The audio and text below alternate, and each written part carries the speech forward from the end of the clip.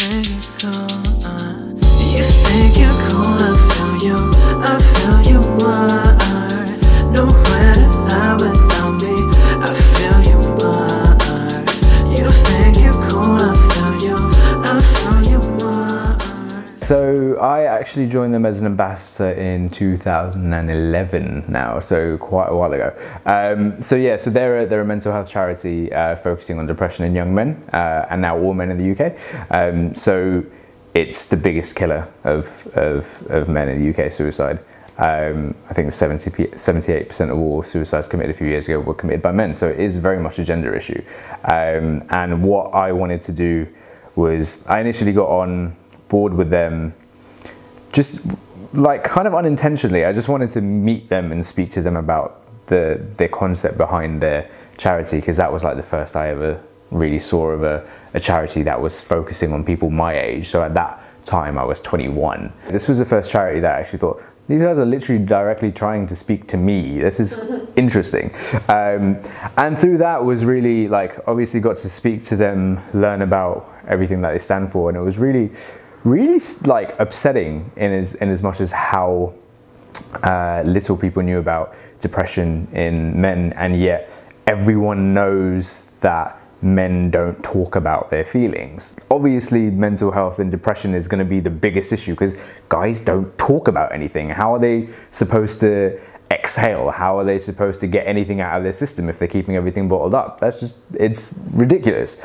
And then obviously hearing and reading about the statistics of what it was like to be a young guy in the UK dealing with generational issues, dealing with so many different things, relationships, jobs, so much that guys get burdened with. The whole concept of masculinity in itself is ridiculous. Like the whole, men are expected to be like, drink beer, watch football, never talk about their emotions. It's ridiculous. And one of the things that really resonated with me, and I just really wanted to help raise more awareness for it. So initially, like they started out as 3 people in like literally a box room, to like being one of the most formidable charities going now.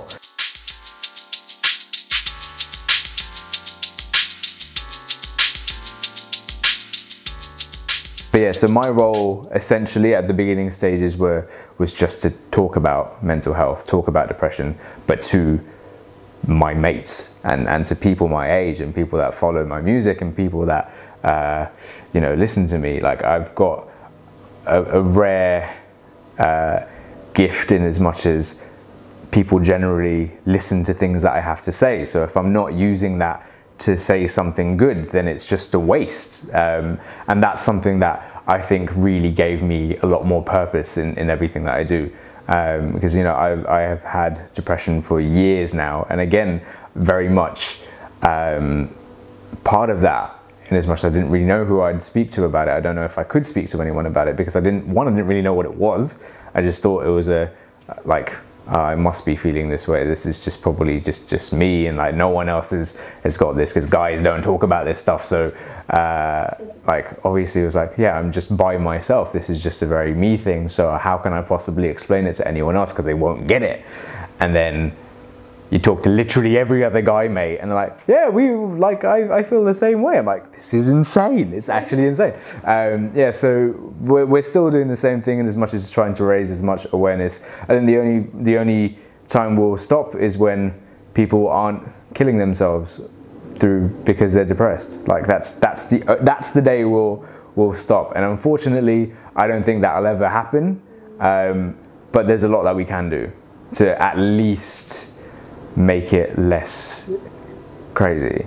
So Prince Harry has recently spoken out about mental health. Yeah. Do you think that's helped young men? Yeah, massively. So Calm are part of the Heads Together Foundation, which is part of the royal family's charities. So that's been massive. Like obviously having William and Harry just actually support what Calm are doing is incredible in itself. But same goes for Professor Green, who's a patron of Calm. Ghost poet like every single person that has a voice that's spoken about Calm, like David Baddiel as well, going like a little while ago. The fact that we're partnered with Top Man is a massive thing.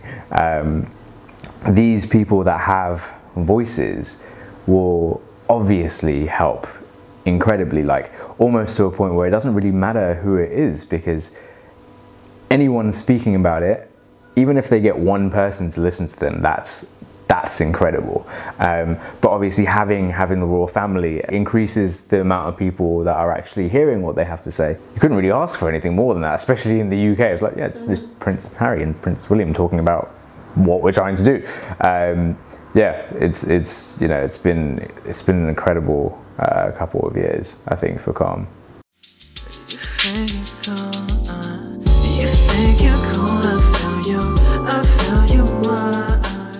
Because it's the best form of expression.